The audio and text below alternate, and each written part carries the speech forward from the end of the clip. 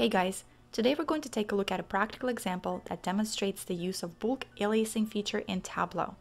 This functionality has actually been around for quite some time, but I still see a lot of people create aliases manually, one by one.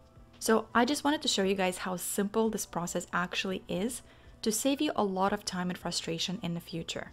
Alright, let's get started.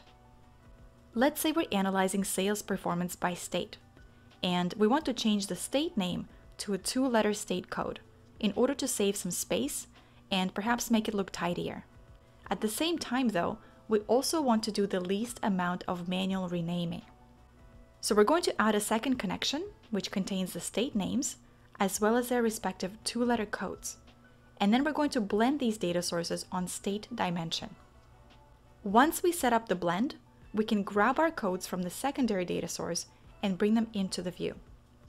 Now our task is to actually re-alias all of our state names in the primary data source. So we're going to right-click on the state code dimension and select Edit Primary Aliases. We're going to click OK, and then we're going to remove the state code information from the view. And that's it. So now we have our primary data source, which contains the 2-letter abbreviation code. So as you can see, this feature of blending to re-aliasing can save a lot of time and effort, and it can be easily done in just a few simple steps.